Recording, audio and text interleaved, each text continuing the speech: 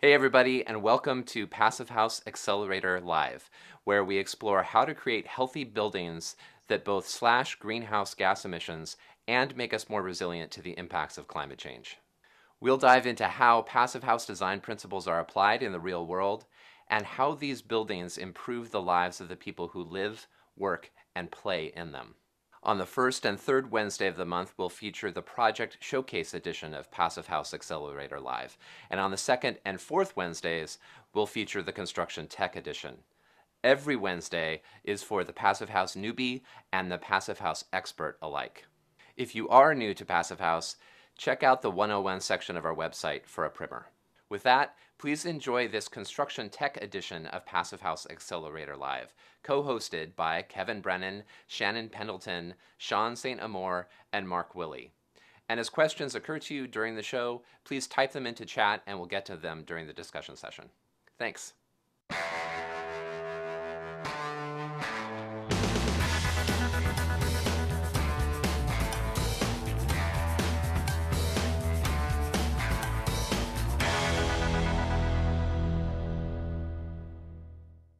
All right, guys, welcome to the show. I'm Kevin Brennan from New York City. I'm a contractor training here in New York City. And one of the things I teach about a lot is the passive house tradesperson. And we always dive into that controversial topic of ventilation, what to ventilate with, how to ventilate, what's the machine, what's the requirement, and it's all new to everyone. Everyone's kind of used to minimum ventilation of bath fans and range hoods. But tonight we're going to dive into passive house ventilation, and Scott's going to share his experience in both designing and his project that he lives in, and also the tricks and tools that he has. I can give you a little bit of insight. It's going to be awesome. We're going to talk nerdy things like IAQ monitors and other stuff like that. But fresh air is what we all need, and ventilation is one of the really, really kind of key things to passive house. Because I remember what really hooked me in the beginning when I first got involved in passive house was that at Sydney Place, when they talked about that house, the daughter in the house who suffered from asthma didn't have asthma anymore. So a tighter sealed house with proper ventilation allowed that teenage girl who was an aspiring soccer player to become a college, a possible athlete playing in sports that possibly wouldn't have happened. So fresh air makes a difference, and passive house makes that all achievable. So I'll kick it off to my next co-host. Excellent. Thanks, Kevin. I guess I get to do two intros for Mark and myself, since Mark is out doing the crazy stuff that we know Mark is doing. I'm Sean St. Amour with Clay Construction, gone back to the building world here in Vancouver. And if you didn't know already, March, as kind of what Kevin alluded to, is about ventilation. In February, which the month has now been changed to start with a PH, was all about air tightness. And for all the shows in March, the key will be ventilation, and we're great to have Scott kick off the event. And so I'll give it over to Shannon, who will get things started. Welcome, everybody. Thanks, Sean. Thanks, Kevin. And thanks, Zach, for getting us started tonight. And thank you all for coming. We are really glad you're here. You're in for a treat. And we've got Scott Farbman with us tonight, as you may have surmised. He is an innovation lead and building performance analyst with dbHMS, which, if you don't know them, they're a minority-owned business with offices in Chicago, Grand Rapids, Philadelphia, Ahmedabad, and Delhi. So they're dedicated to high-performing, efficient, and sustainable buildings. But tonight, Scott's going to talk about healthy indoor environments and ventilation in particular. So please join me in welcoming him, and I'll throw some links in the chat so you can connect with him online. Welcome, Scott. All right. Everyone needs to breathe and eat. That is true. Thanks for having me back. I was on a number of months ago, and it was a great experience. And I'm very fortunate and excited to be back and talking to all you lovely folks out there. I think last I checked, we're at like 90 people, which is pretty wild for me anyways. So thank you for the platform and the audience. So a little about me. I'm an architect by training. A number of years ago, I pivoted more to the consulting engineering world. It just seemed like a better fit for me. I've always loved performance and data and numbers. So I put up my design hat and I took on more of the consulting and advisory role where I found a better fit for myself. So I'm also a certified passive house consultant. So I know that there's a split camp out there, but because FIAS is local to me in Chicago, that's the direction I ultimately went with my passive house consultant certification and accreditation. And then, lead stuff a number of years ago, just because everyone had to do it at some point to check the box there. Recently promoted to innovation lead. So I really focus on what I see is up and coming in the industry and trying to keep my studio and my company nimble and quick on their feet so that we could not only stay ahead of things, but adapt to new trends, new technologies, et cetera. And one of my primary goals and passions is to expand our passive house portfolio, the projects that we work on. And I will get into that a little bit later. So Shannon mentioned dbHMS is our company. We're traditionally an MEP engineering firm, but we have a studio that I'm part of. It's called Database Plus, and that's where we do our high performance consulting, energy modeling, and sustainability certification. So our primary office is in Chicago, but our commissioning office is out of Grand Rapids in Michigan. We have a couple people down in Texas in San Antonio. And then we have a handful of people in Philadelphia and Boston. Projects really start in the Midwest because we're pretty new, founded in 2002. But we've slowly expanded our reach. We're got a good presence on the East Coast on the commercial side. And we're starting to get some more projects on the West Coast too, which is, of course, very exciting. Splattering of expertise here. Licensed engineered professionals, lead APs, a couple of well APs. We have two passive house consultants. We've got a HERS rater, and we've got an NFRC certified simulator, which is a weird one, but he's, Windows are his jam, pun intended there, I guess. He really, he loves Windows and simulating Windows, and he's found that when it comes to submittal time, from the manufacturer, they're cutting a lot of corners and claiming certain performances that aren't really true in reality. And I'm sure for those of you who have installed Windows, you've encountered similar situations. One certified passive house project in the books. We've got 5 underway right now, ranging from design to under construction. And then, some other stuff, a bunch of lead projects and the likes. So I think what makes our company really interesting and something that I really enjoy is just the plethora of experience and specializations. On the left-hand side here, we've got dbHMS, which is our traditional studio, our MEP engineers, and our commissioning folks, which really came out of lead. So they have a focus on fundamental system commissioning, but they've recently expanded to really high expertise in building enclosures. So it dovetails, with the rater verifier aspect of passive house. They do a lot of HERS work and a lot of Energy Star work. So a lot of projects go after enterprise green communities. They're involved in those. And then here on the right-hand side, Database Plus, which is the studio I'm part of.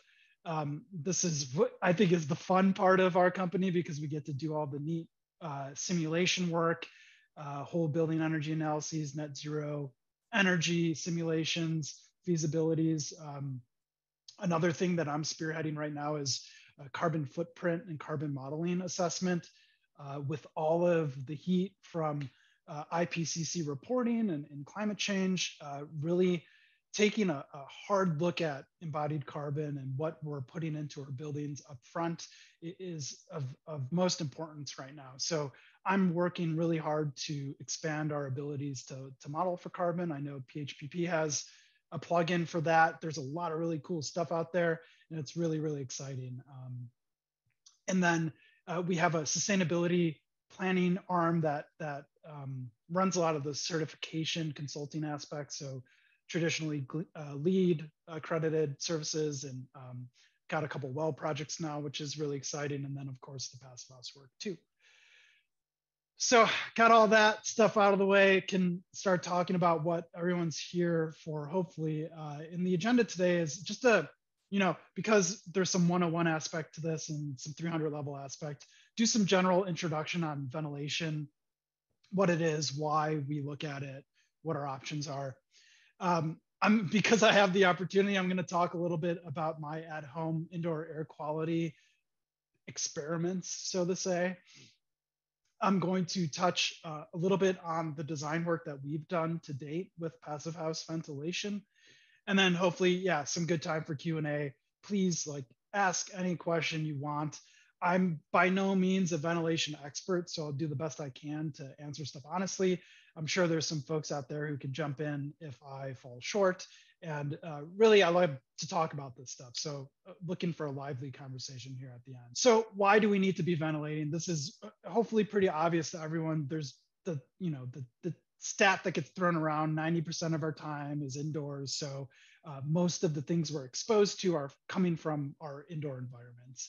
I think this is an interesting thing to look at even more so now. I don't know about all you out there, but we've predominantly switched to work from home since early-ish 2020. So I've been working out of my living space for the last 2 years, and it has really given me a unique perspective on what it is to really be in a home full time. Having that fresh air available, love it, really need it. Being able to control indoor pollutants, that's where I'll touch on my experience with what I'm seeing inside my house, which, full disclosure, is not a passive house, probably very far from what a passive house is and should be, but we don't all get the opportunity just yet. And I'm pretty young, need to make a little bit more money before I can maybe get that passive house built for myself and my family. Comfort, always an issue with ventilation and space heating, cooling. And then, like Kevin mentioned, reducing health risks, especially respiratory illnesses. That really is coming to full picture for me up front. I think that's a really critical issue. And then, of course, on the building durability side, the more airflow you have moving through your house, the better you can mitigate against condensation risk and that material durability issues that everyone hates to deal with. All this stuff kind of dovetails together: material durability, mold, health, everything really, really connected here. So a lot of things to pay attention to. So what are our concerns, and really why do we need to be ventilating? I just gave a couple of these slides to a developer that wanted to do gas cooking and no exhaust, which is allowed in Chicago, and I'll get into that later. Hate it to death, but that's just the reality we live in. So combustion cooking has a lot of risks and harms that come with it. And I know that at least me, and I can probably assume for a lot of you out there, we've been kind of preconditioned to think and know that cooking with gas is the best. You gotta have a gas range, a 48-inch wide gas range, to be that at-home chef. And you maybe paid attention to it a little bit, but people are starting to speak out against that. I think the trend is catching on.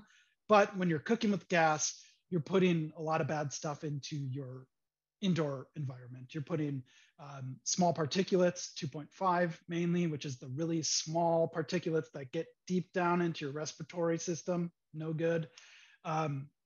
Nitrogen oxide and dioxide, carbon monoxide, of course, which is probably the most common thing associated with burning gas in your home.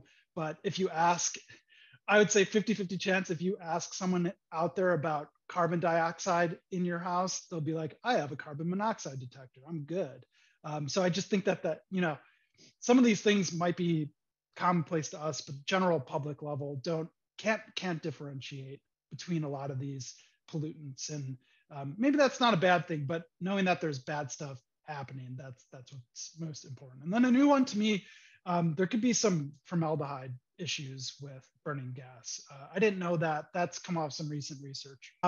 So because we're potentially putting all this bad stuff into our air, that's why we, from an engineering, ethical point of view, really push for proper ventilation and exhaust at any opportunity we have. Passive house or no passive house, our first recommendation is you have to ventilate and exhaust right, or you're potentially liable for some health impacts later. New research and some recent research. So Rocky Mountain Institute put out a really huge research paper on the impact of gas stoves, specifically looking at elevated nitrogen dioxide. So a pollutant we don't normally talk about, right, in our house. And they're almost always exceeding the indoor guidelines and even outdoor standards for what you want in your space. And then this is a big one. They hard identified that there's a direct correlation to illnesses and an increased risk with children, which no one wants, right? Asthma, lung infection, and also learning deficits, interestingly enough. The newest set of research is from Stanford. It came out earlier this year, I want to say maybe January, and they found that methane was the major emitter from gas stoves in an off position. So your stove doesn't even need to be on and it's leaking methane. Not guaranteed, but they found a lot of instances of methane being leaked into your house with your gas stove off, which is wild to me. And then, qualifier here, they said hood use and ventilation are effective in reducing concentrations and nitrogen oxide and other pollutants. So they're saying like, okay, if you're going to use gas, you have to exhaust and ventilate right, or you're exposing yourself to possible risk and harm. So this is a fun slide. So gas cooking in the headlines. If you follow the news and some of our favorite publication sources, you've probably seen a lot of these. So The Atlantic, kill your gas stove. NPR, we need to talk about your gas stove. The Guardian, gas stove making indoor air 5 times dirtier than outdoor. Vox, gas stoves can generate unsafe levels of indoor air pollution. And the New York Times, your stove just needs to vent. This to me is huge because we like to talk about this stuff in our small circle, people who are all on the same page. We could talk it to death. And maybe we get a couple people to adopt it because we're so passionate about it. But once it hits the mainstream and the media, people are going to start asking about this sort of thing. I'm sure you all may have clients out there asking about induction cooking, and that's great. And that's really what I want to see. It needs to be driven from the end consumer if we really want to make substantial change here and get gas out of our new homes and figure out a way to phase it out of our existing homes too. So what are our options then if we want to ventilate? And Kevin touched on a couple of these. Your older existing homes out there, probably just relying on infiltration and operable windows to bring in fresh air. And obviously all the research is saying that's not adequate and you're gonna have problems. I wish I could do a poll because I would love to know how many people on the call in their home right now don't have any sort of ventilation or exhaust system, mechanical.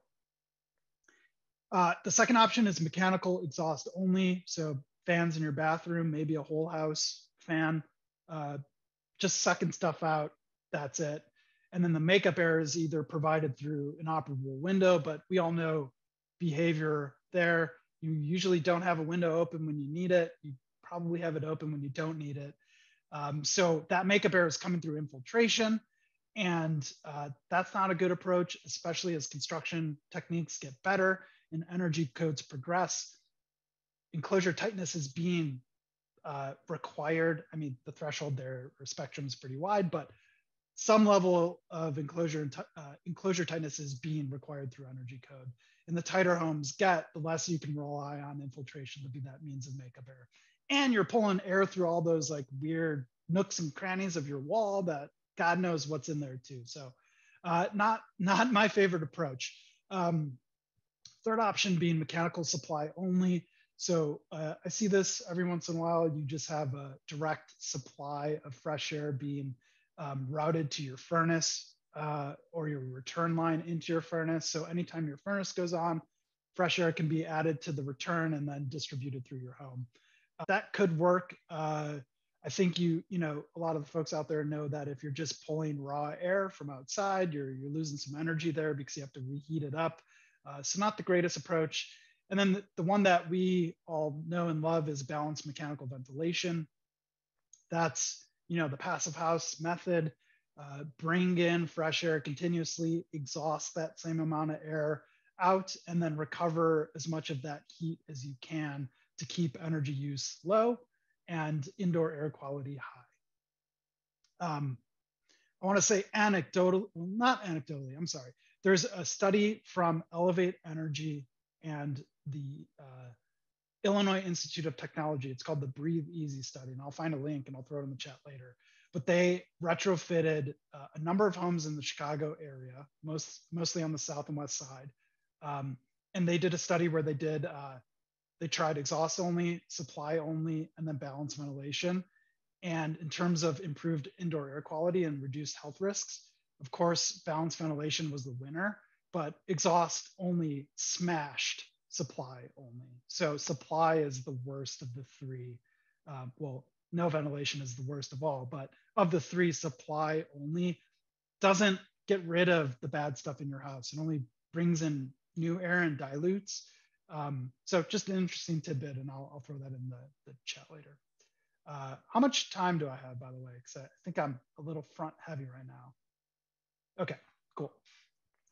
Go quickly through some of this stuff. So industry standards, I thought it's good to throw this in here. So if you're not designing a passive house, this is likely what you're going to have to design to, at least in the US. If you're in a commercial or a high-rise building, you probably are looking at ASHRAE 62.1, and that is 50 CFM continuous or 100 CFM intermittent. So a lot of airflow there. ASHRAE 62.2, which is the residential and the low rise guide standard, 5 air changes per hour in your kitchen, or 100 CFM intermittent in your kitchen. And then international code, or the International Residential Code. This is what aligns most closely to the passive house requirements. 25 continuous, which is low and nice, or 100 CFM intermittent. So just wanted to frame it a little bit so everyone knows kind of what guidelines or codes you might be designing to if you're not looking at passive house. So my at-home experience and experiment. I have an aware element, which is shown here on the left-hand side. I also have a Kytera SenseEdge Mini, which is more of a commercial application that I've gotten gifted to me to test out. I like them both for different ways and different reasons, but the user interface, this really is meant for the typical user at home. So this is what I like to point out to everyone. It's got a really nicely designed UI on your app. It's got your total air quality, and then it's got your individual parameters that you're tracking. And it's got dedicated sensors to pick this stuff up. So dry bulb temperature, relative humidity, carbon dioxide in parts per million, total VOCs, which is a good metric, but a tough metric, and I'll explain why in a minute. And then small particulate, 2.5 here. So when you're looking at this thing, you see a bunch of dots, and then you need to make the correlation to what the dots represent. So with CO2, and I think this is maybe commonly known, you're basically shooting for less than 1,000. And if you can be in the under 600 range, that's considered to be good, and you're not going to have any adverse effects. Outdoor levels range from like 400 to 500, depending on where you are and what's going on in your region. Once you start to get in this elevated and well beyond the 1,000 mark, that's where the research says you're going to start to feel some of the effects, less productivity, feel stuffy, things like that, adverse effects to comfort, all that stuff. With TVOCs, we're looking at parts per billion here. These are the ranges we want to be in. So again, try to keep it under 1,000. Once you get above that threshold, you might start feeling like irritated stuff on your skin, have some breathing issues. You're breathing in kind of chemical off-gassing, so you can guess what. And then small particulate, PM 2.5, really want to be under 15 here. And this is the one where if it does get the content gets above a certain level, you could end up with respiratory issues. This is fun. So this is a snapshot of the SenseEdge Mini. So different from the platform I was just showing you. This sensor is in our bedroom. It's the place we spend the second most amount of our time sleeping.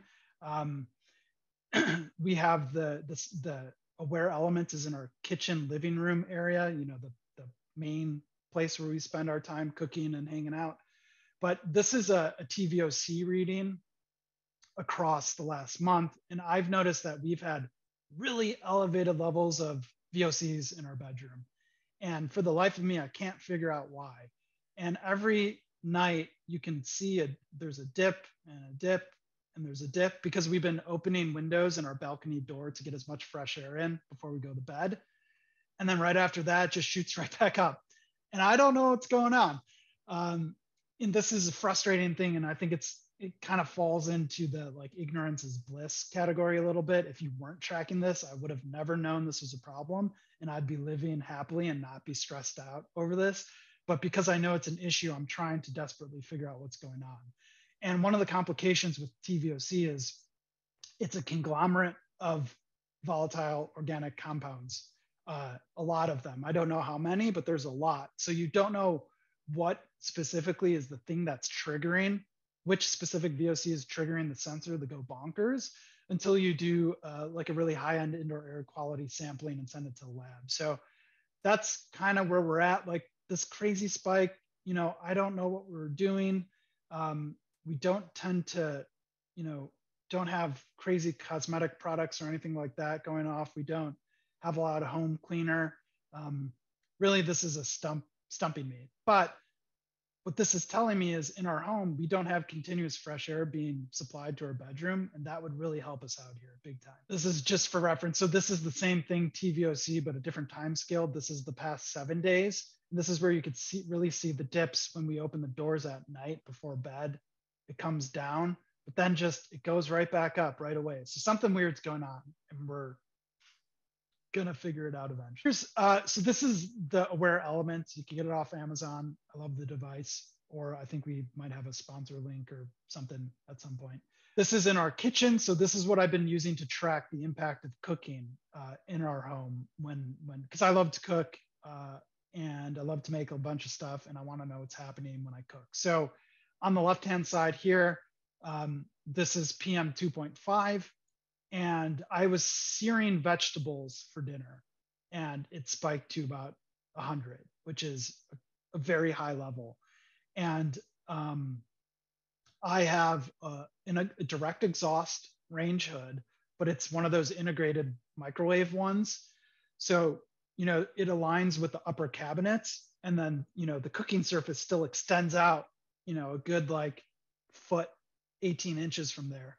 And what I've found is that approach doesn't do a good job collecting the contaminants that burn off the front burners. And that has been a critical issue for me. And I desperately want to change out that to a proper range if I can. That's my Band-Aid fix. My long-term fix is to switch to induction. This is carbon dioxide. So still the same day, still the same cooking. And when you get 2 humans down there, you got a couple dogs, and you've got open combustion kind of burning some of that free oxygen in your space, you start to see the parts per million of carbon dioxide take a bigger chunk out of what's there. So 740, 750, not critical, but it's starting to elevate and get to the point where I'm concerned. And again, this is like a window open and exhaust going, and we're still up in this range, which is a little alarming to me. And then finally, same day, but in the morning, looking at chemicals, so TVOC, my spouse got me this, I love coffee. She bought me this really nifty siphon coffee maker where, I don't know if you saw Breaking Bad, but it's similar to how they use chemistry to make coffee. It's vacuum activated and there's an open flame, and gosh, I'm not the greatest advocate because I do like to have some of these nifty things at home sometimes. So I'm a little bit of a hypocrite here. I'll be the first to accept that I like some of this stuff still.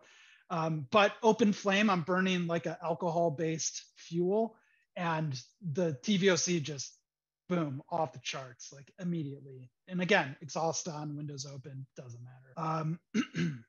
This is fun stuff. I hope everyone's having as much fun as I am because I love talking about this. So, kind of the final wraps of my at-home experience and experiment. So from what I've learned and seen, what I'm trying to do is, it doesn't matter what I'm cooking or what I'm doing in the kitchen. If the flame's on, gotta have the exhaust hood on, 100%. And you need to have openings nearby to allow that fresh air to come in and kind of flush the space and drive that airflow. We've also, because of the elevated VOCs that we found, we're doing kind of occasionally whole house flushes where we open all the windows, turn on all the fans, and just try and get as much fresh air through the home as possible. And really, the pipe dream here is, how could I get an ERV into our house so that we're continuously ventilating at least our critical spaces where we're spending the most time, our kitchen, living, and our bedroom. This is a good one for me. And I know this is a conflict in the passive house world, but I'm learning that sometimes energy needs to take a backseat to indoor air quality.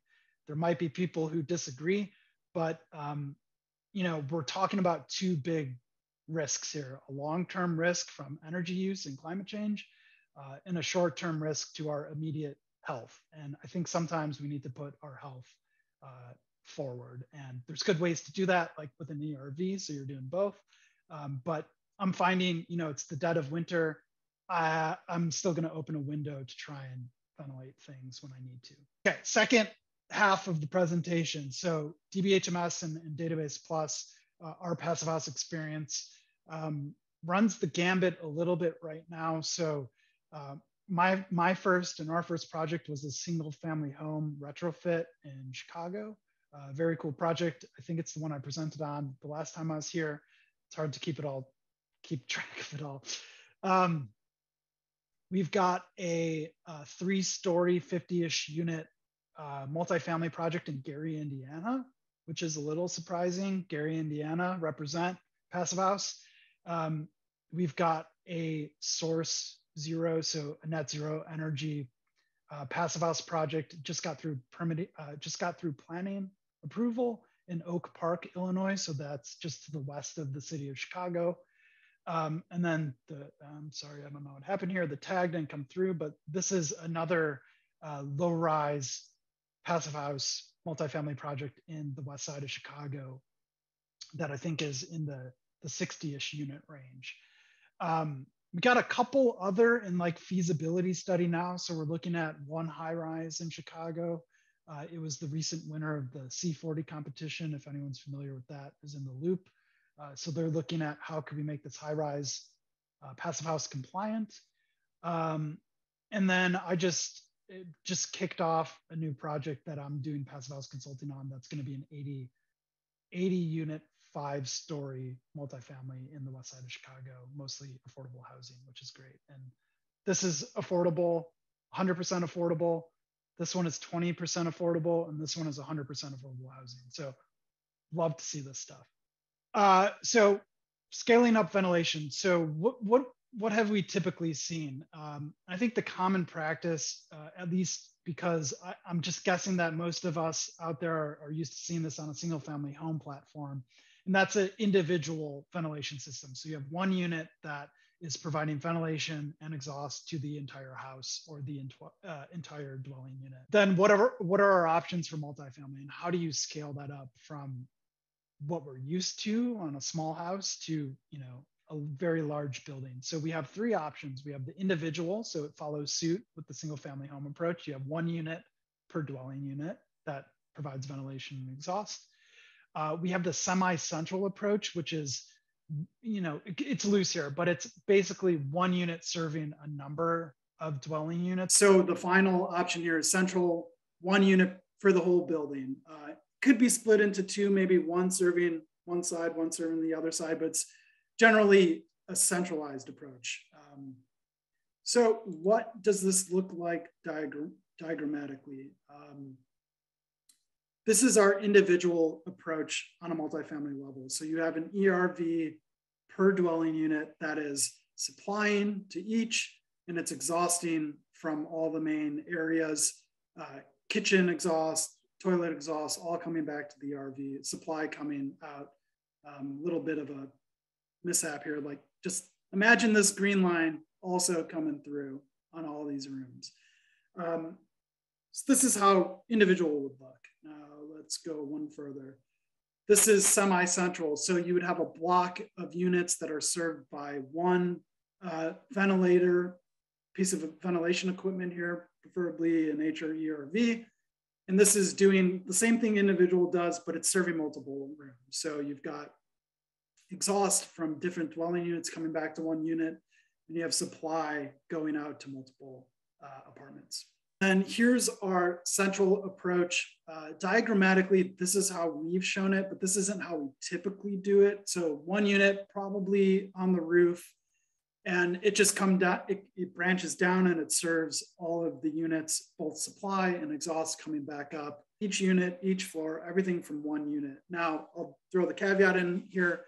What we found to work better, and this is, I'll probably touch on this later, but I'll say it now, is from the centralized unit, we distribute horizontally on the top level. So we ask our nice architect friends to give us a little bit more floor height on the top level. So we'll spread out our ducts there, and then we'll come down vertically in chases. So, you know, you're doing most of your horizontal at the top, and then you're simply coming straight down vertically at different points on the floor plate. And we found that this approach is the easiest way to distribute, save on ductwork, and limit your static pressure and fan power if you're going centralized. So let's talk about pros and cons of each quickly. And these are the pros and cons that I've seen. There's probably more out there. And if anyone else has some to add, let's get it in there later during the discussion. So individual systems, minimal ductwork. You're only supplying and exhausting very close to the unit. Don't need to run through corridors, anything like that, or common corridors. Limited balancing issues because you're only supplying to those rooms directly at the system level. Probably, you know, a bedroom, common area, pretty limited.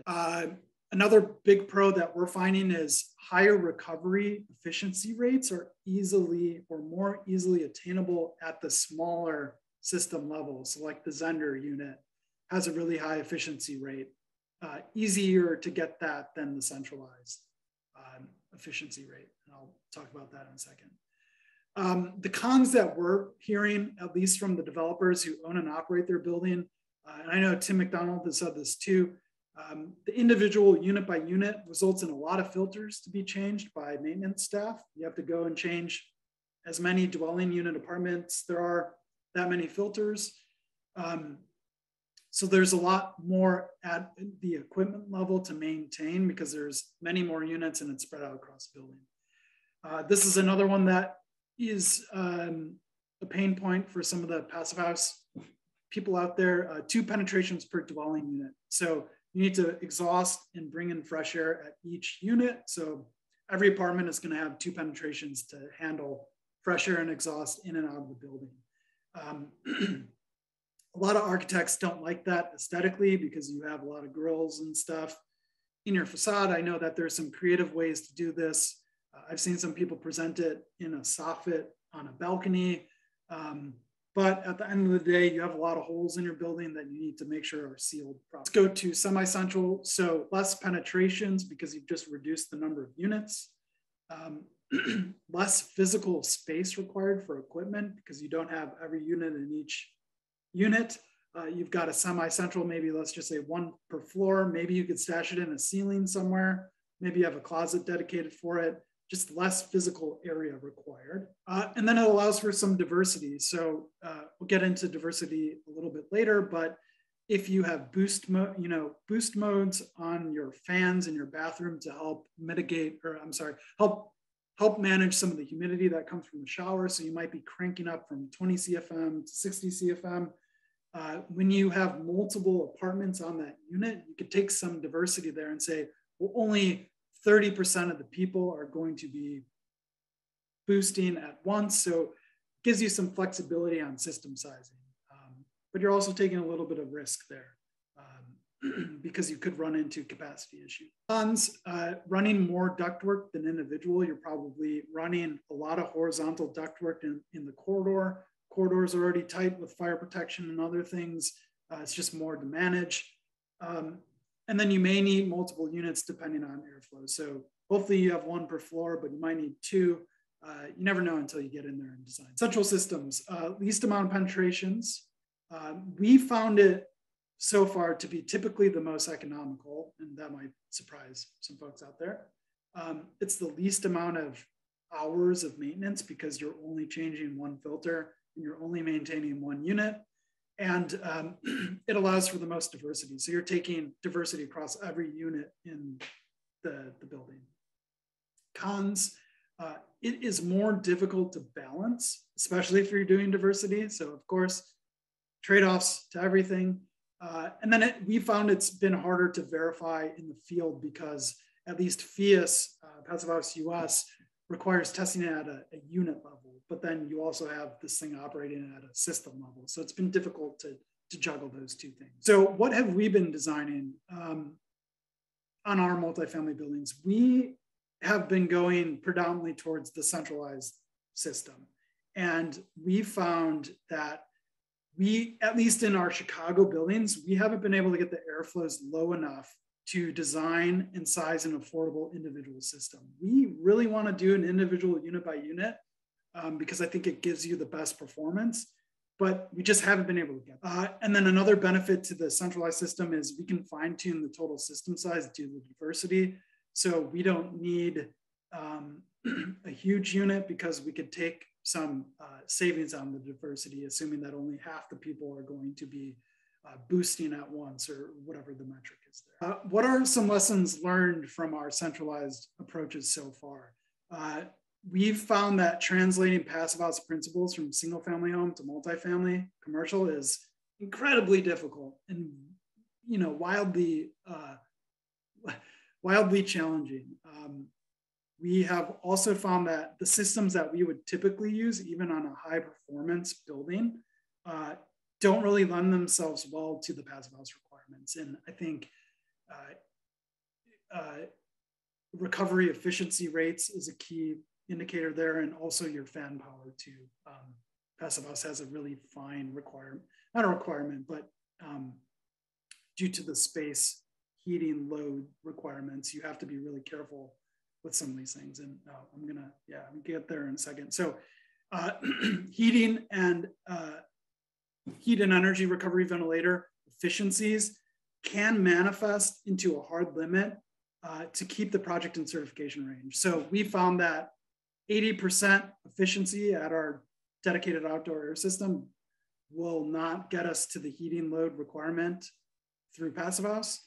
And we need to up it to 85%. And what I'm trying to say is typical off-the-shelf unit could tank your certification. So you need to be very mindful of the heat recovery, both sensible and latent, on the outdoor air equipment, and make sure that you're working in an integrated and collaborative effort with whoever's doing your WFI model or your PHPP model. As I noted before, centralized systems are a little difficult to balance. And if you are doing ducting in your corridors, you need to coordinate that ceiling space as early as possible. Last slide here, I'm going to leave you with some nuisances or nuances of Chicago, which I like to talk about a lot. I'm very passionate about this, and I do my best to advocate for improving code and policy, not only in Chicago, but wherever I can be part of. So the Chicago Mechanical Code is severely outdated, like 20 years at least behind the time. So what the code requires is 1.5 CFM of exhaust in your bathroom and kitchens or an operable window. So what that means is in a bathroom, especially in a multifamily design, which doesn't typically get a window, we have to design for about 75 CFM of exhaust airflow in that bathroom. And we know IMC, ASHRAE, and Passive House says we want something like 20 continuous. City of Chicago doesn't recognize 20 continuous. They say, doesn't matter, we need it to be 1.5 or you put a window in there. No ifs, ands, or buts. Same goes for the kitchen. Kitchen is a little bit more of an easy hurdle because you can have a window somewhere in the general vicinity of kitchen on a multifamily project. So we've actually found that to be better for us because we don't need to meet any other wacky requirements. We just use the window for code compliance, and then we do whatever mechanical ventilation exhaust. Another really terrible, wacky thing, toilet exhaust has to be independent from all other exhaust flows. So we can't commingle toilet and exhaust back to our energy recovery unit to recover all that heat. We have to only do toilet or only do kitchen. We can't combine, there's no way around it. Maybe we go for variance. So hopefully that shed some light on Chicago being a thorn in my side when it comes to passive house design. And with that, I end the presentation. I probably went too long. I got really excited about the front end, really wanted to talk about indoor air quality. Yeah, thank you so much for having me. Excited for questions and discussion. Scott, bravo. Did a great job. And you nerded out there, Scott, because for some of us that have been in this for a while, we understand indoor air quality is so important. For those that are new, probably didn't know some of the things you spoke about and the facts you brought in. I know for myself, I was in Oakland for the Passos Network, and a lot of people from the University of Berkeley were talking about indoor air quality, and it blew my mind. And my aware is at 87. It's gone down because my office door is closed and the CO2 is rising. So if I start yawning, it doesn't mean I need a coffee. I just need to open the door or the window. So I appreciate the information you had. It's so relevant today. And for those that, again, might be new to Passive House and trying to understand, why this isn't so important, is because when we work on making our buildings more airtight and we're making our buildings dry, ideally in both directions, that the building's only way they can breathe is through the fresh air machine, which Scott clearly identified many different options. And we are going to dive into some details. So we got about 10 minutes left. 5 minutes, we'll talk about questions, but great insight. And I have to say, one of the reasons why I love this event is the chat. There is great info posted in the chat, great links, great examples of how to do things to kind of emphasize on what Scott's doing. But when people like Melvin and Sarah, and I have to point you out because two leaders that I fully respect from Vancouver and New York chatting about their experiences, it's pretty exciting when we have all of this energy and resources and you all have decided to come and collaborate and share your experiences. It really warms our heart. So thank you for playing in the chat. Thanks, Scott, for all your knowledge. And Shannon, I know we got some great questions, so we got a few minutes before we dive over to Zach. So let's fire up the questions. Sounds like a great idea. Thank you, Scott. I really loved the information you shared about your own home. It made me feel better about my home. And it brought a lot of comments into the chat from other people talking about how their leaky homes are really how they're balancing their cooktop vents. Yeah, I want to say, there's a lot of, I think, old school people who think, your house needs to be leaky and you're going to get all the fresh air you need. But I mean, we're proving that's wrong with at-home data every day. My house is leaky, very, very leaky. Doesn't matter. I'm not getting fresh air, or at least I'm not getting the fresh air you need to be healthy. That's a great point. I have clients say that to me all the time. So thank you for proving that out to be false. Our first question is from Gokul. Gokul, would you like to come on and ask your question? And if you are not available, I can ask it for you. He asked, he thought it was very cool that you had a presence in India with the firm. And he wondered if you worked on any projects there. That is a good question. Most of the actual project work was a bit before my time joining the company.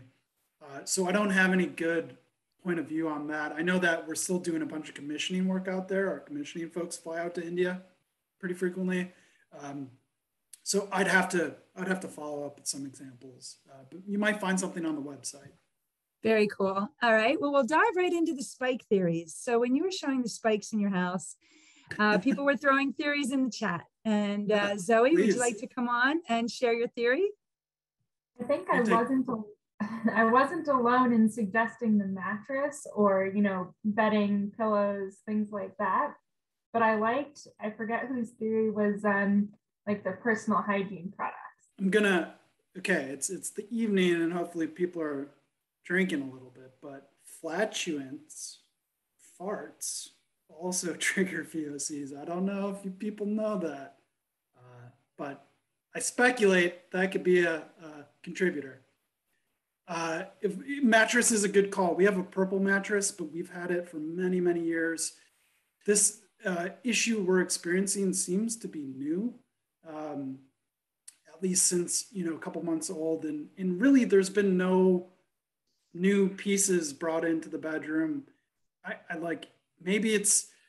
I suspect it might be stuff happening downstairs that just naturally gets pulled up upstairs and it just pools in our bedroom, which is right off the open stairway. And it's just a consequence of like all the crap in the house. It'd be interesting to put the sensor in different parts of the house to test that too. Yeah, I'm on it. My spouse is a PhD and a scientist, so I have to run all scientific experiments past her first.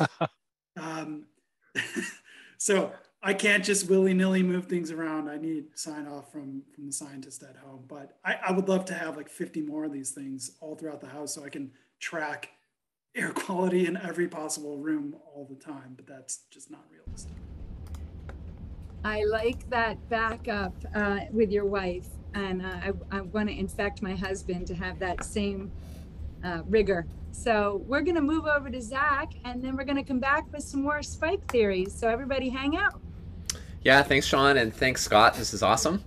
I want to give a big thank you to those great organizations who make all of this possible, the Passive House Accelerator. So thank you to our founding sponsors, 475 High Performance Building Supply, Baxt Ingui Architects, Glavel Foam Glass Gravel, Minitair All-in-One HVAC and Dehumidification Units, Mitsubishi Electric Train HVAC US, Partel, Rockwool North America, Stillcorp, and Zola Windows. Thanks also to our champion sponsors, Icon Windows and Doors, Proseco, and SIGA.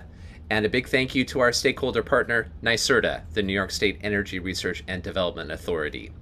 Thanks to our patron sponsors, Aero Aggregates, Aero Barrier, Brennan, Brooklyn Solar Works, Euroline Windows, Inotech Windows and Doors, Lamelux, Owens Corning, RDH Building Science, Sanderson Sustainable Design, and U.S. Engineered Wood T-Stud. So big thank you to our sponsors.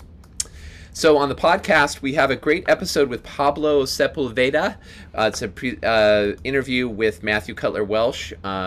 Pablo is a practitioner in Victoria, Australia, and the two talk about he's an architect, but he's got a real affinity for engineering and the design power that it confers. They also talk about this really cool pioneering project, and I'm not going to pronounce this correctly. But it's Ngā Kainga Anamata. It's a project in Auckland, New Zealand that's a pilot social housing. It's 5 buildings of 6 units each, and they're exploring different approaches to reducing both operational and embodied carbon. So it's really, really interesting pilot project in Auckland. So please check out the podcast. And then next week we have a project near and dear to my heart. It's in my hometown of Seattle, Washington. This is Hobson Place. It's the first supportive housing passive house project in Seattle and probably many other places. Supportive housing combines affordable housing, in this case housing for recently homeless people, with social services that service the community of people who live there. It's a project that was led by an all-woman project leadership team, FIA certified, super cool demonstration project in Seattle, Washington. So join us for the project showcase next Wednesday.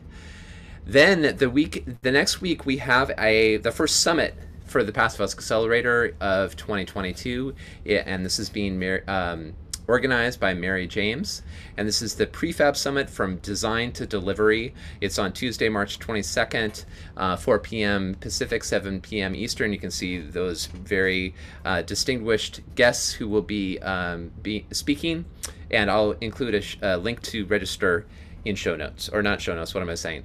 This is not the podcast. I'll include it in chat. And then that same week on Thursday, we have the Building Performance Interactive, which is our UK, Ireland-based show. And this is episode 6 of this series. It will be entitled Achieving Thermal Performance in Modular CLT Developments. So I will also include a link to that in chat. And I want everyone to save the date for a very special event with our very own, I say that as our community, community member and rabble-rouser and troublemaker and great writer at Tree Hugger, Lloyd Alter.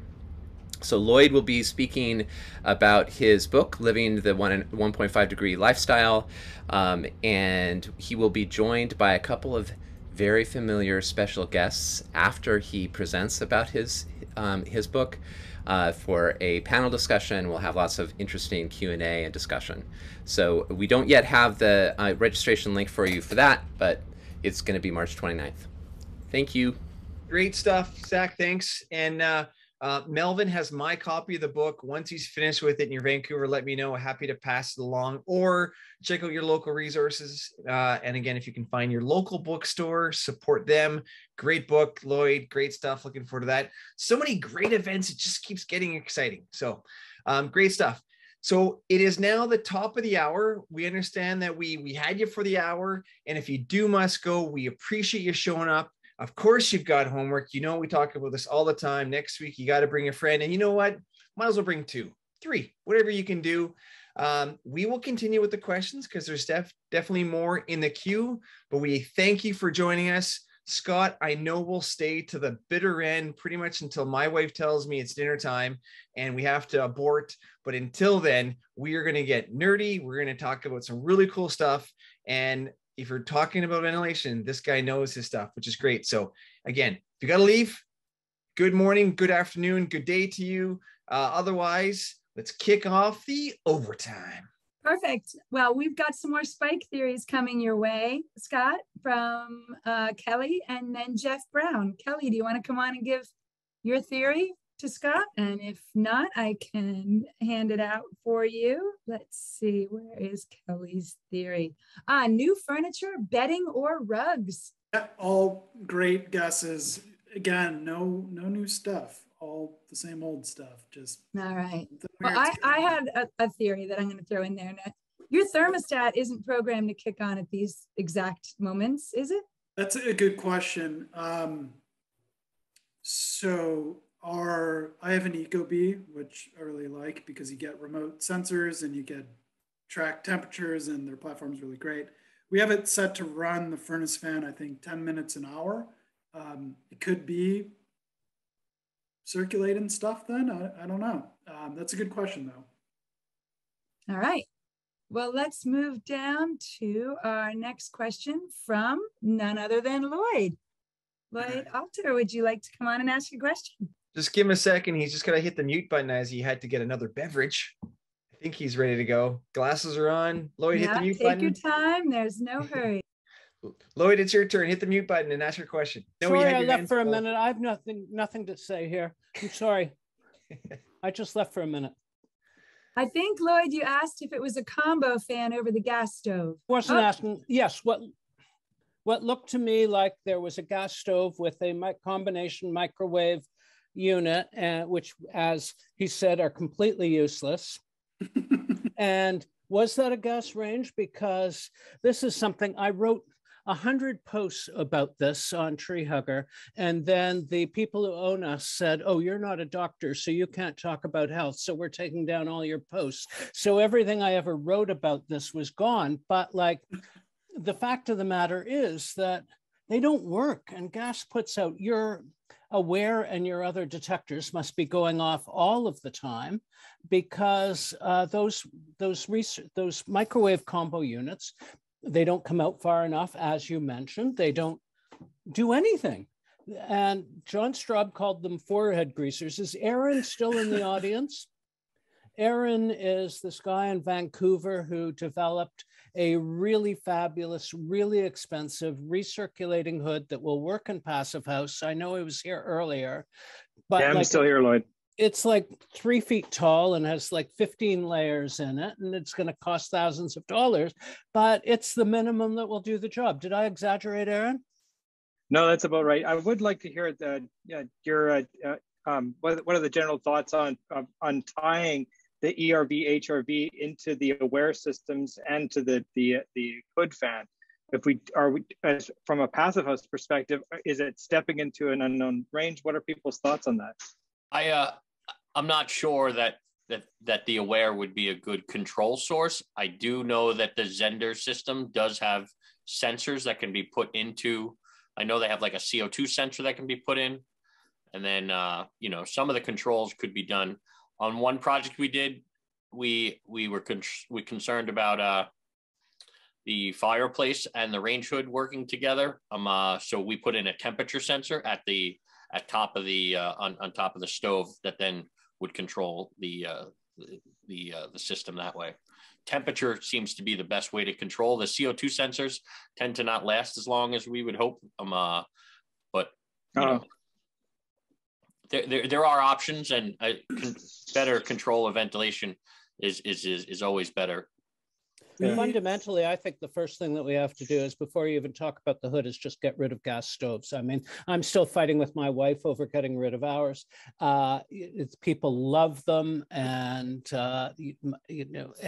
but like, this is what is the massive problem, is just the methane that they put out. I just wrote an article, read research that even when they're off, they're leaking methane.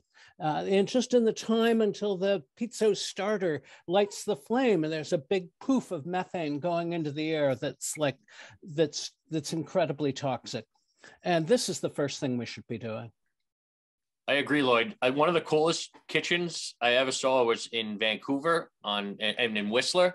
The guy, he had a beautiful house on Lake Whistler, and he had a clean kitchen inside, which was all induction electric passive house. And then right outside the door overlooking Lake Whistler was an outdoor kitchen, which was his dirty kitchen, where he fried and he did grill. And it was just great to see. And everyone these days wants an outdoor kitchen because that's all the rage these days. And why not have a clean kitchen and a dirty kitchen, you know? That approach has been what I've been trying to recommend to clients that come to us. If you want to cook with fire, take it outside. Still not great from a climate emissions perspective, but at least you're not killing yourself immediately inside. And I've been saying the same thing for fireplaces too. A lot of people love fireplaces. I understand, that's one of my things I love most. But take it outside, try and integrate it into an outdoor space. And then you just need to be careful that your ERV intake isn't on the same side as your outdoor fire area and you're pulling in PM 2.5. But if anyone, PM 2.5 goes bonkers in our house if anyone in the block has a fire, like for heat, if their fireplace is going and they're burning wood. We see it inside our house. I know others have too. And then I've got a hack job, Aaron, what you had mentioned. So again, props to my wife.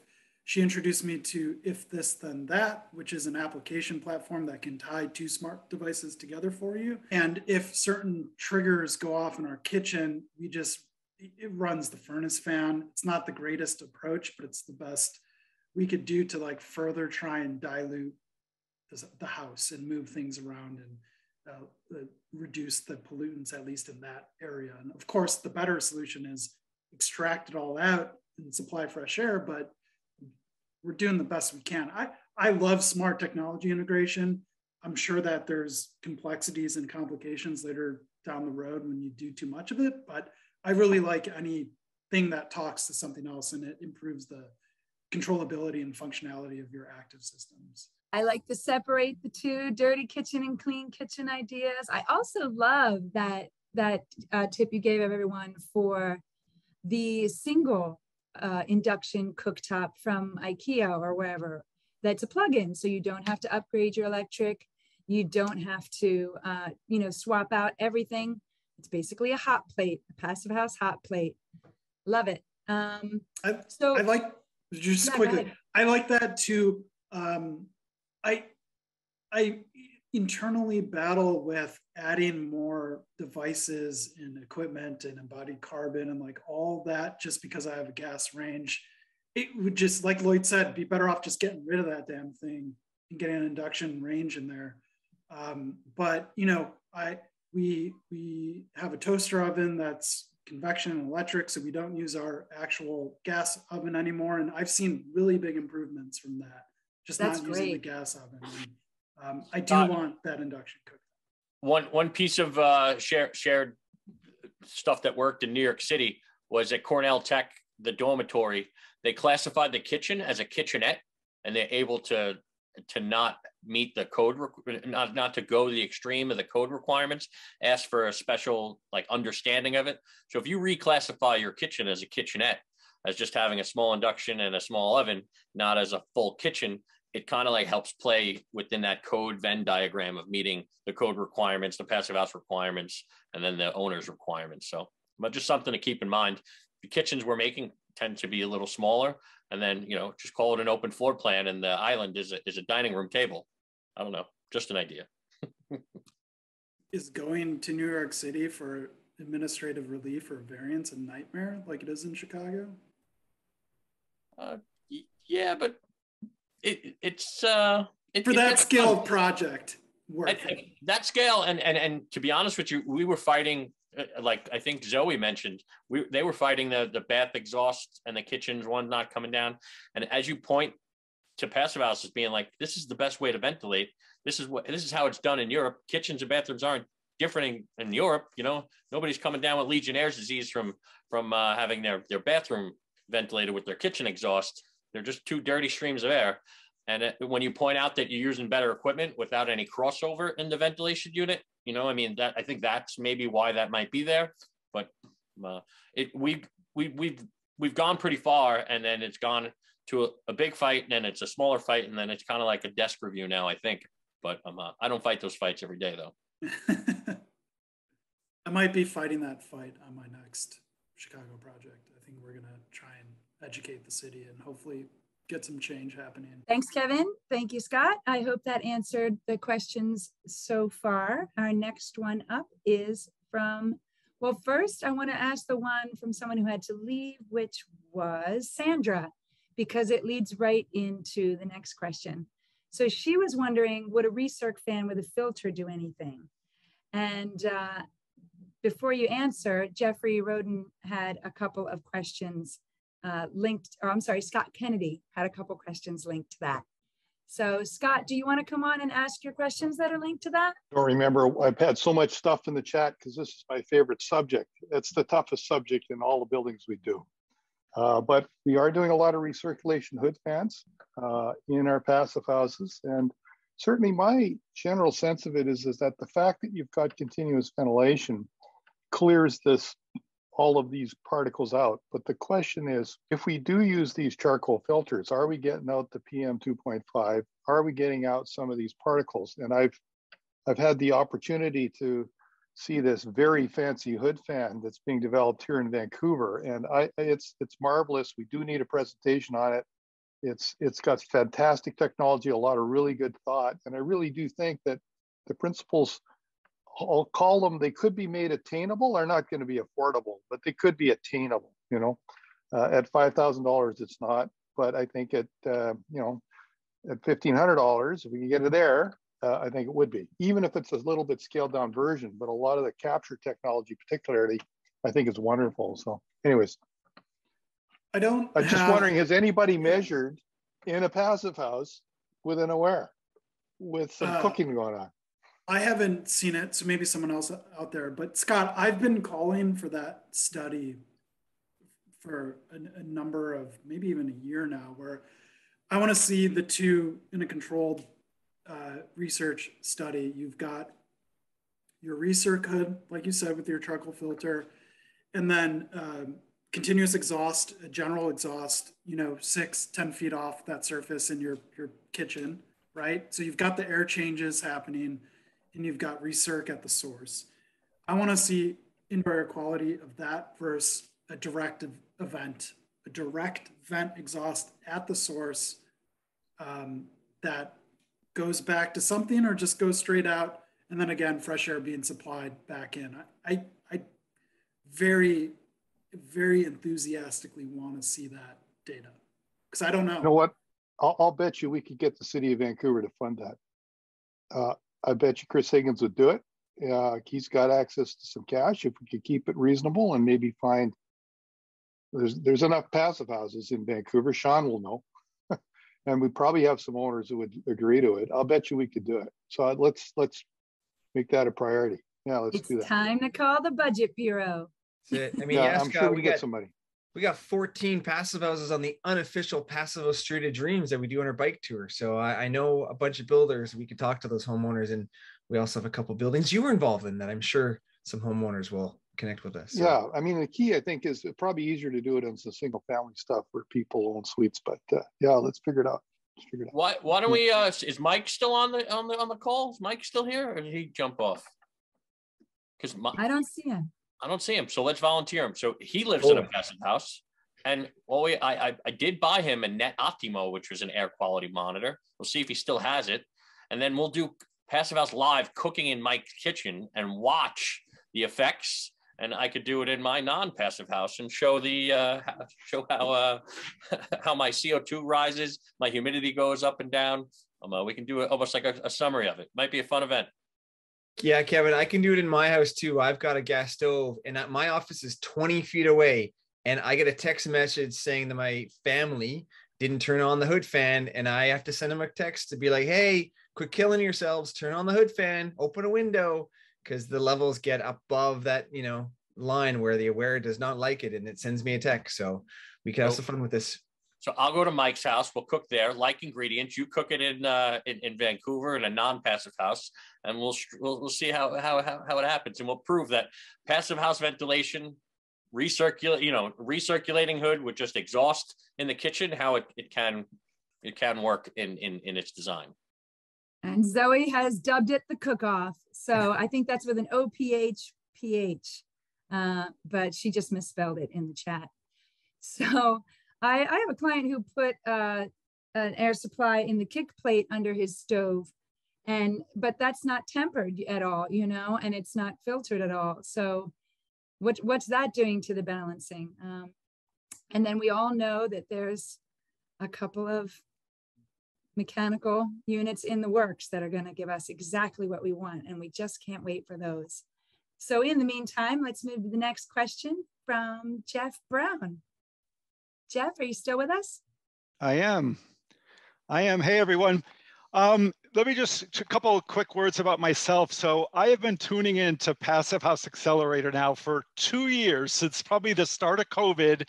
I'm not an architect. I don't design buildings, and you guys are just awesome. You are the best evangelists, and I got interested because I'm interested in doing a passive house for myself. So I started tuning into the accelerator on Tuesdays and then on Wednesdays. It's a thing I look forward to every week. So I work though as an environmental consultant. I've been doing environmental consulting for 30 years. I have done a lot of indoor air sampling. My work to do indoor air sampling is usually in the realm of, we're looking at indoor air quality as it's affected by releases of gasoline or solvents to soil and groundwater. And then we're looking at the passing of those VOCs through soil vapor into an overlying building. So we often get involved in indoor air quality when soil vapor concentrations show us that we could have an indoor air problem. So I've done a ton of VOC sampling in both single family and multifamily buildings. And I will tell you, and when Scott was mentioning that you're using a total VOC device, what I would say is that, have you ever looked at both what suite of VOCs or what range of VOCs that device handles?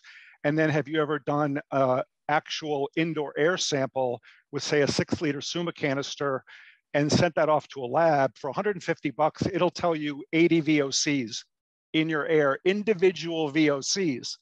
So when you're thinking about what VOCs are in your air and you're trying to ferret this out, I would be looking at what individual VOCs are in my indoor air first, and I would correlate that back to my totalizer. your total VOC analyzer, you might find what your VOCs are from is like natural human respiration, which when we all breathe, we generate things like acetone, isopropanol, which is isopropyl alcohol, ethanol, and methanol.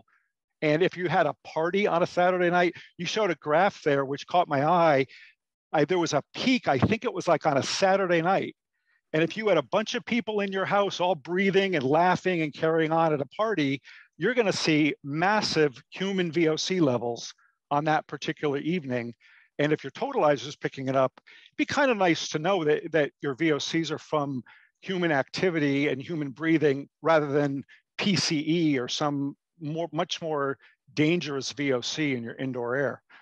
So another thing, I just did some indoor air sampling here in Brantford, Connecticut, where I live, at a unit that was affected by a fuel oil release. But we were doing indoor air to monitor the effectiveness of the remediation. And of course, the client, the homeowner, gets all concerned. What are all these VOCs you're telling me about, Jeff? What we found are that they had PCE, which is off-gassing from their dry cleaning still. And we had levels of trihalomethanes, which are the 4 VOCs that are the byproducts of chlorinating water. So if you're like doing laundry or taking showers, you're going to see levels of trihalomethanes. They're going to be low, but they include things like chloroform, and then 2 others that have long names that I'll forget right now. But I would correlate all that back. I would do for $150, I would do 80 VOCs in your space and find out what exactly the specific VOCs are. Yeah, we're right about there. But Jeff, what about farts? What are farts? Farts. Haven't measured farts. I would think I'd probably methane or something, right? Or there's a decent amount of carbon monoxide in a fart. They say cows are one of the leading methane sources on the planet. I think we're just seeing the data and not being able to come to any reasonable conclusion, and flushing the space only temporarily helps. I think we're at the next stage where doing that quality IQ test, sending it to the lab, figuring out exactly what VOC is in there, and then reverse engineer, work backwards, figuring out. Correlate. I would take your total VOC analyzer, look at where do you see either daily or weekly or whatever, some of your higher peaks. And then you can do an air sample for like a 4-hour period. You can even do down to like a 2-hour period. We often get into looking at like a 24-hour day because we're just interested in a composite. But you could correlate that. You could take your VOC analyzer and do it. Hey, we see peaks from 6 to 10 o'clock at night, and just do a 4-hour sample at that time. Thank you so much, Jeff. Yeah. And honestly, I loved what you said when you first hopped on, because I just assumed you were an expert. And oh no, you guys are just great though. You guys are the best evangelists, and you generate such excitement through this. And there's maybe anywhere between 50 and 150 participants each week. But I hope this crowd grows. I tell people that work at it. I work for a company headquartered in Massachusetts, and we have a building, an MEP group, and they just did their first 2. They did the MEP on 2 multifamily passive apartment buildings in Mass. Congratulations! So our That's awesome. Our firm is just starting to get involved. I don't know the architects we work with. I'm not in that group. I'm in the environmental group, but thank you. Exciting stuff. Thank you, Jeff. Yeah, thanks, Jeff. This is why we show up, is to help grow, and thanks for cracking us into a new market. So thanks, Jeff. Yeah, absolutely. Keep it up. Keep up the energy. It's infectious. We can't help ourselves. We're addicted. That's how you know we're addicted. Our next question up is from Martin. Martin, are you still with us? I'm still there. I was recently in a passive house in Littleton, Colorado, which had a Zender ERV. It looked like an octopus, basically. But I noticed that these ducts that they were feeding into the rooms were pretty small in diameter. So I was a little bit surprised to see the small diameter, and Can you tell us more about the standards there? I'll jump on that one Yeah, if you want, Scott. So the Zender system runs on a home run ventilation system. So each tube is around 3 inches, and then each tube delivers around 12 CFM. So 12. So 2 of them is 24, 3 of them is 36. So that's basically how that system works. It works off of a manifold and then going through the system. So it uses many small ducts to achieve low flow ventilation. Typically a kitchen will get 36 CFM out of the kitchen. A bathroom will exhaust 24, and normally bedrooms are around 24. And then you just balance them out throughout the house. And that's how the system works. Balanced ventilation. Now that there's some people have some worries with flex and things like that, but the Zender approach seems to be pretty fantastic. Everyone seems to be very happy with it. I have also seen people try to feed the ventilation through their existing duct system, and that falls short because that duct system is designed to run the air through the house, and it isn't always running with an air handler. So having a separate ventilation unit that runs 24 hours a day with very small ducts is beneficial, as opposed to having large ducts that handle your heating and cooling, and then having it supplemented by the ventilation. So it's not an all-in-one purpose, but your ventilation unit is going to run 24 hours a day, 7 days a week, and then go into boost mode when it's required to, when you're doing a humidity action or so. Hope that answered your question, Martin. Yes, thank you. Thank you. Keep it separate. Absolutely. Our next question up is from Sarah Bear, who came out into the chat with a whole lot of comments when you started talking about centralized, decentralized, and semi-centralized. Sarah, you want to come on and ask your question? Yeah, I'd love to. Just for a background, our firm is in New York City. We do a lot of multifamily and trying to shift our entire portfolio towards passive house, but it's a work in progress. And one of the hurdles we encounter is that, we have developers that want to build to code minimum.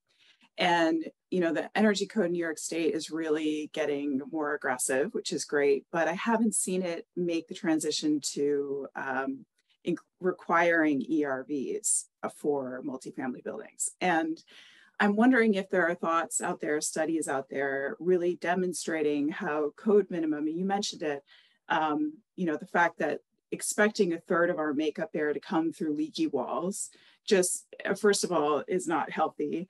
And second of all, is not feasible in current energy code air tightness requirements. So I'm wondering if there's studies, even if you just do the math with how much square footage of exterior enclosure your apartment is getting, you're not going to be getting enough makeup air. So we put in trickle vents into our windows, which waste energy and don't work anyway. What kind of studies do we need to show that code minimum is just not providing us with healthy air? And we're learning so much more about how good quality air is so critical for our health. It's almost as important as sprinklers are to our safety.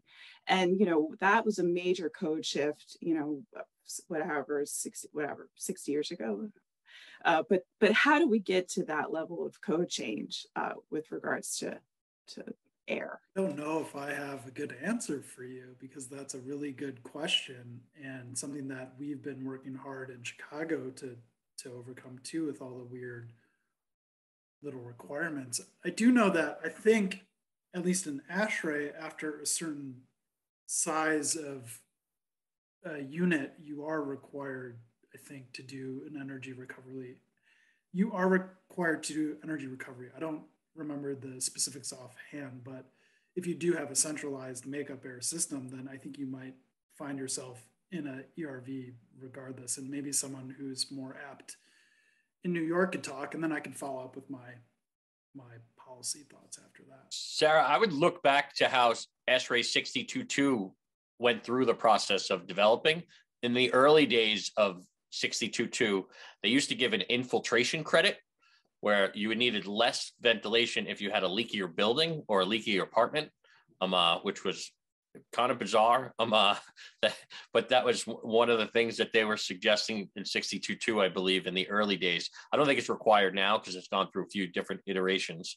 And then I would also look at in New York City and around the country, some of the weatherization companies have done really great studies on ventilation, about how natural ventilation, trickle vents, and extract only ventilation from kitchens and bathrooms really don't perform. They, the middle apartments don't really get ventilated all that well.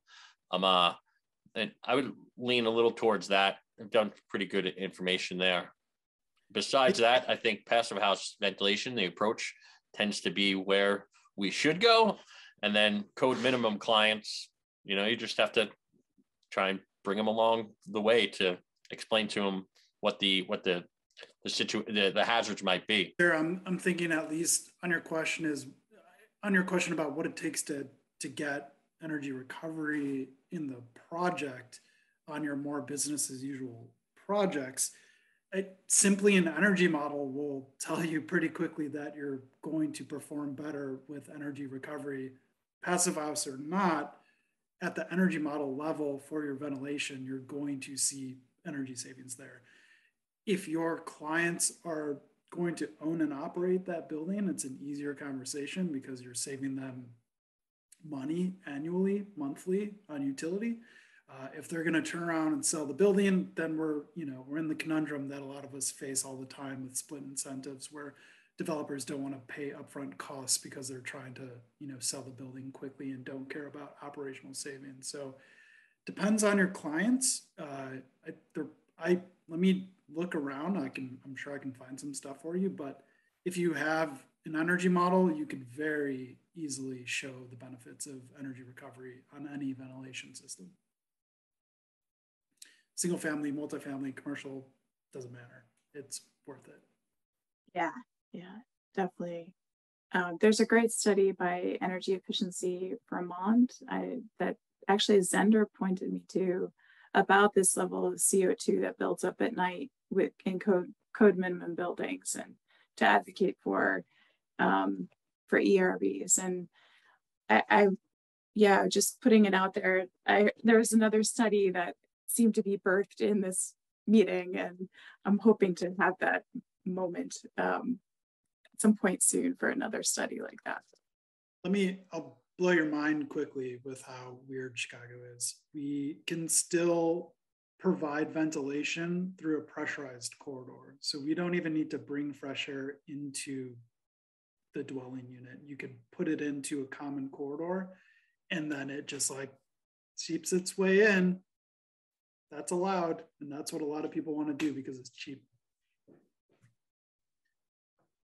Hoping COVID could show people shared air may not always be. Yeah, well, we did this whole series to our developer clients about during the heat of the pandemic about why this just is a deal breaker. If it wasn't a non-starter before to do pressurized corridor makeup, it certainly is now with the transmission of viruses in COVID and the pandemic, and it's still happening. Sadly.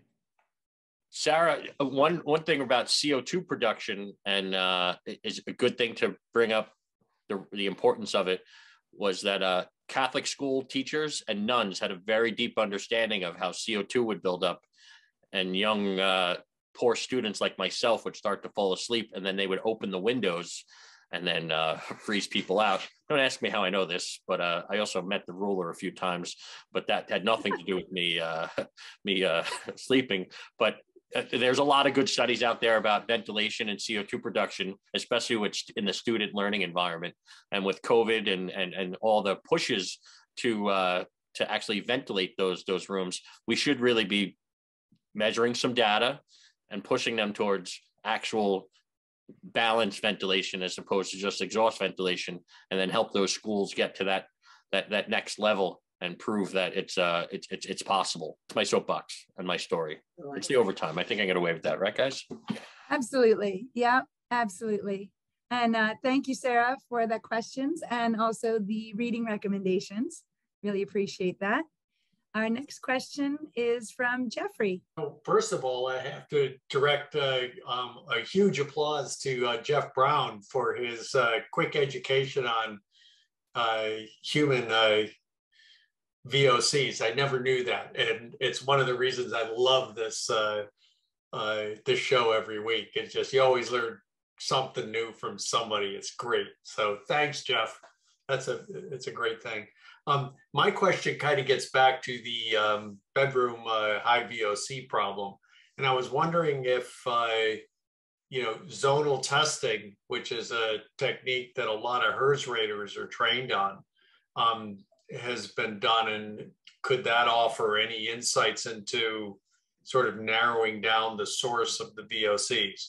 If it's not human, it could be, the occupants of the bedroom. That's a good question. Be frank, we haven't done anything worthwhile that would make all the sense in the world. We're just gathering data and trying to figure out what the next steps are. So I think this inadvertently has become an amazing evening where I'm getting a ton of great recommendations on what to do to track this thing down and figure out what's going on. So some level of testing to me is clearly the next step. I don't know if it's the zonal testing or the testing that Jeff recommended, but something needs to be done to figure out what the heck is happening at this point. I would maybe suggest ambient pressure diagnostic. Go room to room and see what the pressure is under each room. Is that room pressurized or depressurized? Might be helpful to know. Yeah, but that's pretty much what Jeff is saying. Yeah, I would, and I'd also love to see the way, like whether it's a CFD analysis or like, I want to see how the air is moving through our home. Where is stuff coming from? Is it through stack effect pulling up just outside our bedroom in that stairwell? And that's the cause. There's just so much more I want to know and figure out. And it's a passion project. And we all know that passion projects take the back seat to real life. So we're working on it. We're still alive. I guess that's a good thing. We're not dead yet from this issue. So, there's VOCs everywhere. Yeah. The more you know, the more you're scared, I guess. All right, Scott, we've got one more question for you, unless more pop into the chat while we're talking, from Ilana. Hold on. Yeah. Are you there? Can you hear me? Hello. We hear you. Hey. Yeah, I'm in the car now. Yeah, so I had a question about, when you've got a client who really wants their fireplace, are there any inserts, any, what is it called? See, it's too late. I can't even think. No, wood burning fireplace inserts. Wood burning fireplace inserts. Yeah, the heating kind, because they got their fireplace and, and they want to upgrade. Are there any that are a little bit better, or should you just say, you know what, put some candles there and, the little LED candles and call it a day? Yeah, I'm glad you said you changed it to LED candles, because actual candles. Yeah, LED candles. Actual candles will make your indoor air quality go quite bonkers as well. So, the fireplace is a perplexing issue, because I know how near and dear it is to many people. I've seen people be okay with that, the fake electric where it gives off some heat, but then, you got electric resistance heat there. So you're losing, it's not great on your energy budget. And it's just visual. I would love if someone has a good experience with a wood burning stove. I know that those are more sealable and you can provide makeup air directly to the stove. So it's like really very much a closed loop system. I want to learn more about that, because I'm interested in possibly that strategy. But I'd love to see the data there with that wood burning stove, which is supposedly closed door sealed, fresh air going directly to it. So there's hopefully no emissions. Yeah, because I was looking at some wood burning stoves that supposedly were good, but one thing is what somebody is publishing on their website. Another thing is real life experience. Yeah. Does anyone have wood burning stoves? And which one do you recommend? The Wittis? Yeah, we have two in multifamily, 2-unit, 2-dwelling passive house project, and they both have direct air intakes. So the doors are always closed and airtight, and they don't create a load on the ventilation system, but they do put a load on the, either take a load from the heating system or overheat, and then require some windows to be opened. But I love the Phoenix by Optifier or OptiWin, I think it's called. I'm looking for the link right now and I'll drop it in the chat in a minute. They have one that's really, really beautiful, where the glass door goes up and down instead of being a door that opens on a hinge. So it doesn't create a problem with floor space there. But then you have the option of leaving that glass up, in which case, yeah, there's still a direct air intake, but you're also playing with the air in the room more if that airtight door isn't closed. But I have never seen an insert for an existing fireplace, Elena, that has the ability to do a direct air intake. If you've got a frame house and you've got a wood burning fireplace in a frame house, I'd say, yeah, then you can do, a retrofit with a direct air intake and put in a number of units. But that's not usually the case when I'm seeing those people who love their wood burning fireplaces. It's usually a big stone fire. I would really try and convince him to put it outside. Mike's firm has done a great job at putting them on either roof decks or outdoor side decks, and they're beautiful. I mean, you get your roof back when you do a passive house. You don't need all the ventilation equipment and everything on the roof. You get a roof deck, and the first one was at 88th Street, and it was an amazing fireplace on the roof on top of closely looking over Central Park. It was great to see. And then a horror story from a passive house that wasn't certified, and we did a really good job. 0.7 air changes per hour. Needed the fireplace first night running in the house, cooking with their backup makeup air range hood on, and they lit the fire and the whole house smoked out because the range hood was pulling air down the chimney greater than it was allowed to go up. So they put the fire out and they were like, this fireplace isn't really working. And then they went back and it was like, well, you were cooking, so the range hood was on, and it was, those range hoods are 400 CFM and the house at 50 Pascal is 600 CFM. So it's just the effect of how those things work. But it's tough to get traditional wood burning fireplaces to function and operate properly in a passive house as well. Because you turn that fireplace on and it's, the amount of heat that comes out of it, you have to open up windows because there's a lot of heat coming out of the fireplace when you're loaded. I will say that it really helps to have a damper that controls that direct air intake, because that'll control the size of the flame and it'll keep you from being at the whim of how much wood you put in by mistake or. I'm looking forward to she put up the link for the Phoenix. Good, I'm gonna take a look. I'm simultaneously looking for stuff like, I'm using buzzwords like EPA certified fireplace, things like that. Because we have had, I realize particulate emissions, et cetera, but we're a geothermal house and some other things, and we really only use it when the outdoor air temperature gets to the point where we're starting to risk using heat strips instead of the heat pump. As she points out, you can have them so that they are completely sealed from the rest of the house, right? So you can have makeup air into them. And in our case, it's a wood burning fireplace inside a box that can have fans and things like that, but the box takes heat off of the fireplace and puts it into the building. But what we did is, rather than have it come out into the living room, it goes up and back into a stairwell behind it. So the heat, so you're only getting the radiant heat out the front. You aren't getting the air coming off of the unit, and the heated air is going into the fireplace and starting convection current through the whole house.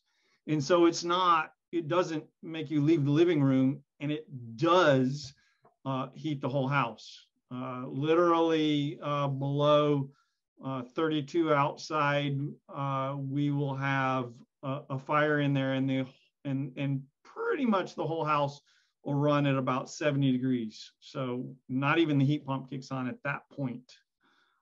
So we'll go days when the outside temperature drops with nothing but that, and the living room is not excessive. So if you look into it, there are a variety of ways to keep the particulate emissions out of the house, even though I admit that from the neighborhood perspective, et cetera. So it's possible with some research and thought. Thanks, Eric. We appreciate the input. What do we got next, Shannon? Sorry about that. I just had to throw something else in the chat, which is a similar, really, really old technology called a Kachelöffen, which is a lot like the Wittis because it has all these chambers in it. So it gets that like 93 to even more % efficiency when you burn the wood. You basically put in one stack of wood and it burns all day long and it heats the whole house. But it's a thermal mass and it has to be in the center of the house and it has to have a direct air intake, but it's all German units that are built into this masonry mass. And you can cook on it. There's a cooktop on it, but as you'll notice, there's no hood vent over that cooktop when you go to the homepage. But it's another really interesting way of thinking about heating a house that maybe you aren't going to go passive, but you want to use a renewable resource, and you know your envelope is maybe not what you want it to be. So I think we're out of questions, Kevin. But Peter has his hand raised very kindly. Does he? Oh, yeah. Peter, jump in. The pronunciation of the word is Kachelofen. Kachelofen. Kachelofen. No, Kachel. It's very guttural. Kachel. Thank you, Peter. Ofen. Thank you very much. Yeah. Any complex adjectives you want to throw at us in German as well? No umlauts today. No, sorry. I had the pleasure of actually working with the woman who she designs the tiles and does make the tiles and the glazes by hand. And her engineer didn't speak any English, so we had to just coordinate with drawings, which was beautiful and wonderful. But I did not go back to that project and measure the indoor air quality. So maybe I need to take a little aware unit over there and see how they're doing. Well, thank you, Scott, so much for tonight. If I missed your question and you're still here, please unmute yourself and jump in and introduce yourself. But I think we got to everyone's questions. Scott, I got to know, when you were an architect and you moved over into this side of things, like, what was it that made you make that shift? I was working for a firm, which is a great firm, and they do great work, but they weren't, sustainability was only part of requests from certain clients, institutional clients, clients that had the money to do that stuff. And there wasn't enough push from the bottom line or to improve the bottom line. And I just felt really limited in my ability to make an impact. I really wanted to work on projects that were energy efficient and high performance because that's just what needs to happen. And it just wasn't occurring at that place. So I found, and maybe it's counterintuitive, but I found by shifting to consulting or engineering, I was being hired to work on projects that wanted that thing specifically. So maybe I wasn't increasing the bottom line necessarily, but I was being brought on to projects for that reason. And that to me was really what I wanted to do. I didn't want to be working on business as usual code compliant projects anymore. Congratulations, that's awesome. Now you're pushing the envelope. Yeah, and I realize that's a very privileged position to be in too. I know that not everyone can do that, and there's lots of people that do great work with what they're given, and I appreciate them for that too. I had the opportunity to make a change, and Well, you've been on our show twice, and I think you're making an impact with us, and we appreciate your input and sharing and your passion. It's great to see. Thank you, Scott. Yeah, and we've got a couple of hands up. We got a couple of hands up too. So Brian and then Peter.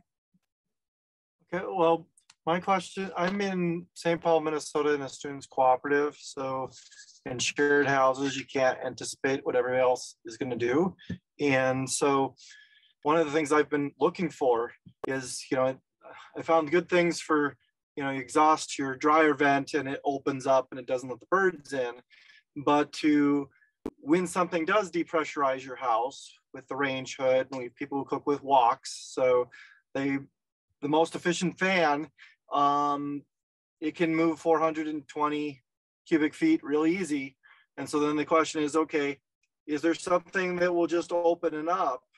Because I try to Cape Cod, it's like a backdraft stopper to just let the air come in, but not let it go out. I don't really want to go with something mechanical if it could just kind of passively open whenever somebody turns on this thing that just starts sending everything out the house. I'm not familiar with a product that will do that, Brian. Maybe someone else is. I hate to the human behavior thing there is tricky, because the easiest solution would be to open as many windows as you can, right? But then you're relying on people to do that, and that never happens the way you hope or plan. Yeah, I don't have great feedback, unfortunately. I think you're in a bit of a peculiar situation, and I'm sorry for that. So yeah, because I'm kind of thinking when you have the kitchen thing, if we could get it to go towards FIOS or something, EnerFit towards passive direction, we'd still need some sorts of escape valves to when they just violate the rules, Seems like this is emerging technology territory. It sounded like there was someone at Aaron who's developing something, and I wish there was a better solution than the motorized damper that's interlocked to something and you're relying on it to function the way you need it to. I'm sorry, Brian, I don't have a good answer. Thanks. Maybe someone else does out there. Well, thanks, Brian. And we all know that there's room for improvement in kitchen ventilation, hoods, capture efficiency, all these places. And we all know we need more ERVs and different solutions on the market. So let's start figuring out where we're going to get these magic boxes and combination units designed and developed for the US market, because the cheaper and more affordable they are, the easier they'll go into our projects and we can solve these issues. I see Peter has his hand raised for maybe our final comment. Okay. Yeah, Scott, great presentation. Thank you for the information. In your transition as an architect, how much fluid dynamics and thermal dynamics did you get as an engineer? That's a great question. My engineering knowledge has increased exponentially, way more than I could have ever hoped or dreamed for if I were to stay in the architecture realm. I would say thermal dynamics, I think I learned the most going through the Passive House program and training. That really has expanded my knowledge base the most out of anything I've done to date. And then just being in an engineering position now, it further compounds on that. And it just, I'm very lucky. I have the ability to embrace both sides, and it's been an incredible experience. And I also love being the one to bridge the engineering speak with the architecture speak on some of these big commercial projects, where we on the engineering side really just talk about numbers and data. And obviously architects are visual, love the visual and the graphics, and I can really help kind of translate things to be more digestible. And, just communicating stuff has been a passion of mine. So I really love kind of the flexibility I have in my position right now to do a lot of that stuff. And yeah, to go back, I rambled a lot there. I think the Passive House training really was the biggest driver in both fluid and computational learning and expertise and stuff like that. Yeah, in writing my CPHT, that I found my background from mechanical engineering technology to be very helpful in understanding what the calculations are and what, oh yeah, of course you want it that way. So yeah. the discussions here tonight about the proper kitchen fan, recirc fan, no. It needs to be drawn air and exhaust air, and to balance the HRV, ERV. So all these things, and that's my interest is in the MEP, the mechanical side of things. And I just appreciate the level of knowledge of all the calculations, the energy calculations that you have to do for thermal and for fluid. Go ahead. Yeah, you're no stranger to, heat loss and heat load calculations, I'm sure. So you're right at home with all that. I think the passive house world produces some of the best practitioners out there. I'm just going to say the Passive House Institute has a great article about capture efficiency of different range hoods, and it's really, they have good visuals of steam coming up and what gets lost and missed, and it's very enlightening, and our cooking styles is front burner-esque, because it's easier to cook there, but there's a lot to learn. So, but there is definitely room for improvement. Yeah, I mean, just mentioning that, Kevin, if I've seen some studies where it shows how strong, the buoyancy effect in that when you're boiling water or other things, the pull of that fan isn't getting it. I'm sure that study touches on that. It's just, it's mind blowing. You think there's a big fan pulling air towards this thing, it's going to grab everything, but the thermal, the physics says otherwise, and it's crazy. Fingers crossed that it's working, right? Right. All right, everyone. This has been amazing. Yeah, thank you so much. Awesome questions. Thank you for having me. This has been really great. Maybe I'll go for a trifecta in the next couple months.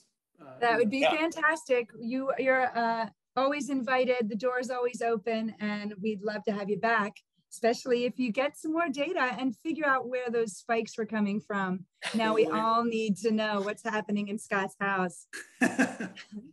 Thanks again. And have a great night.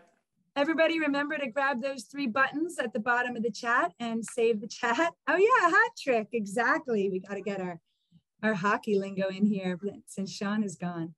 Sean had to run to a hockey game. He sends his best, and hopefully he witnesses a hat trick tonight. And Mark was put in the penalty box in a meeting, but he sends his best as well. Thank you all. Have a great night, everyone. See you in a couple weeks.